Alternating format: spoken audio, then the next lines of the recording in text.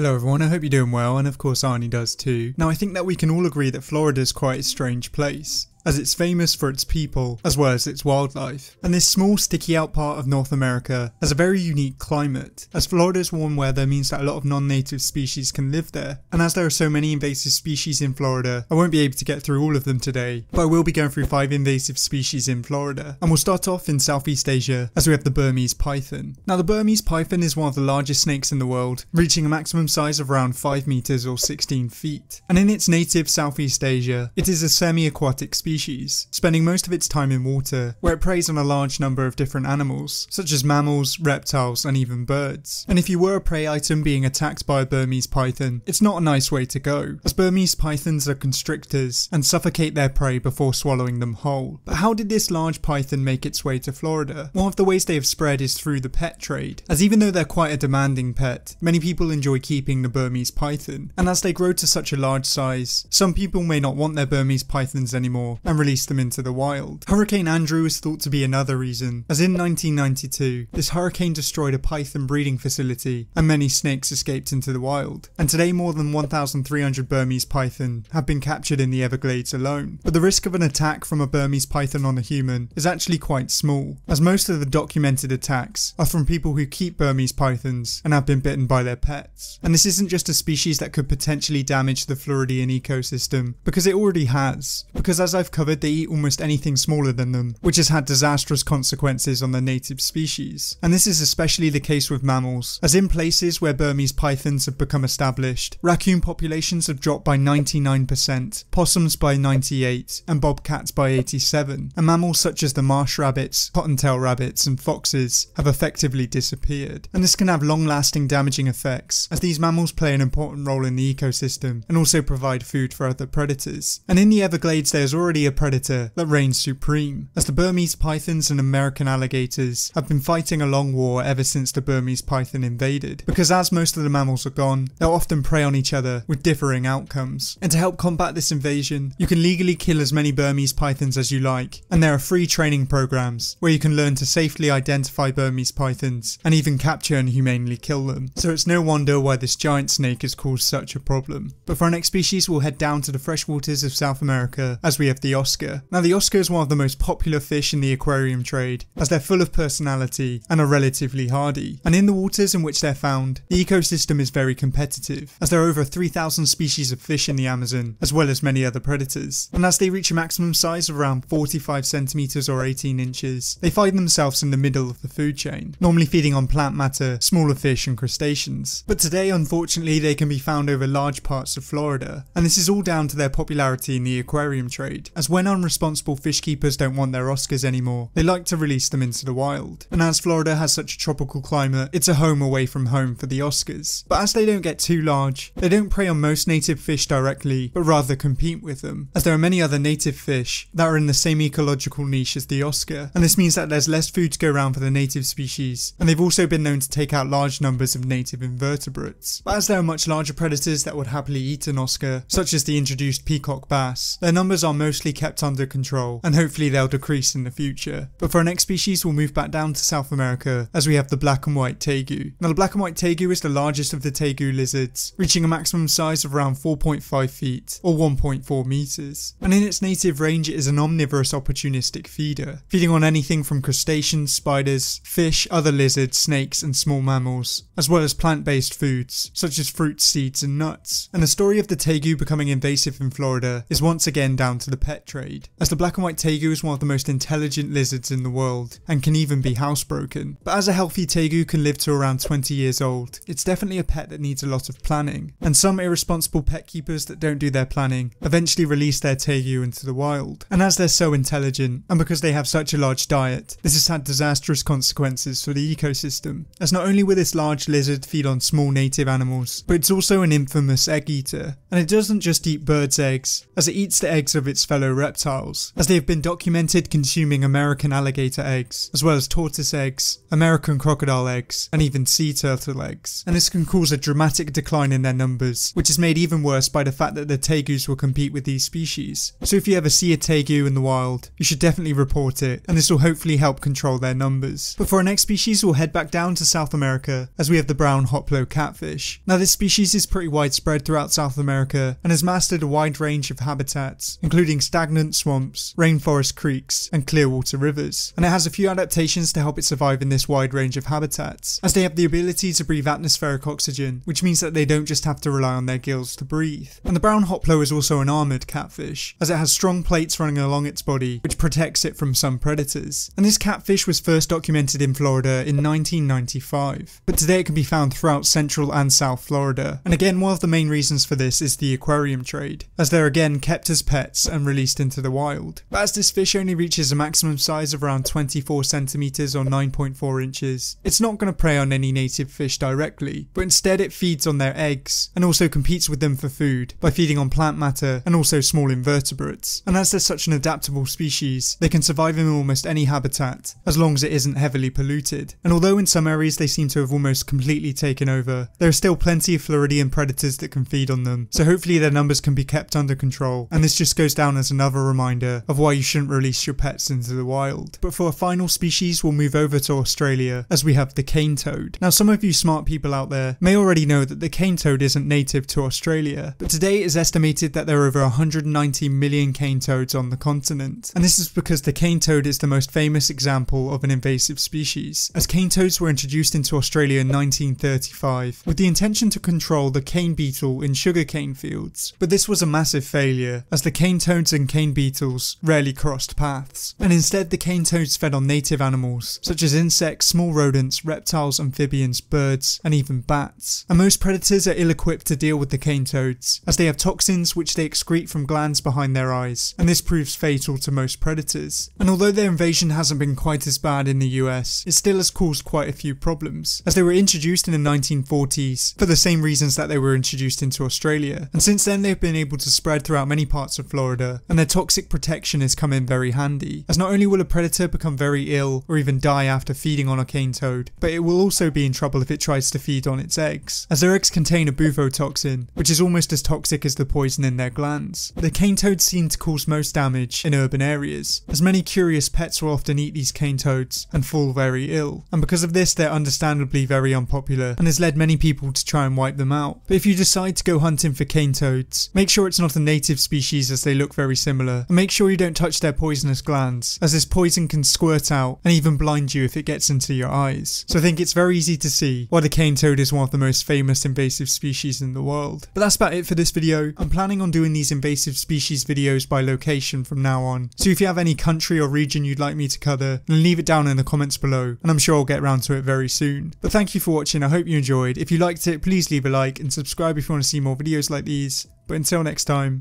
goodbye.